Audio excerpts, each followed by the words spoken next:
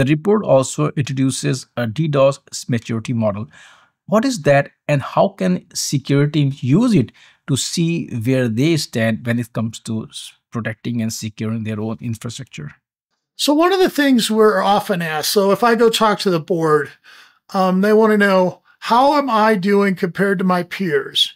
How is this industry compared to other industries?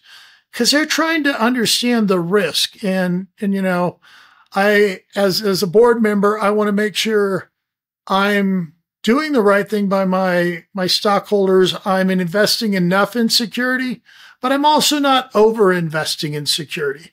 Because, you know, I always tell my junior analysts, you can invest $100 in security or $1 billion.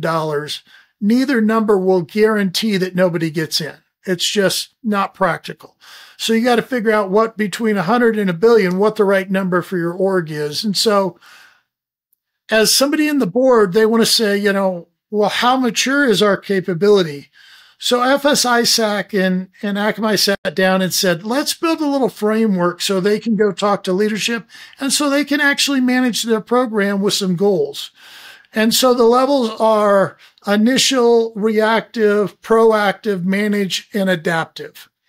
And so, you know, initial is you have the bare bones basic things you would need.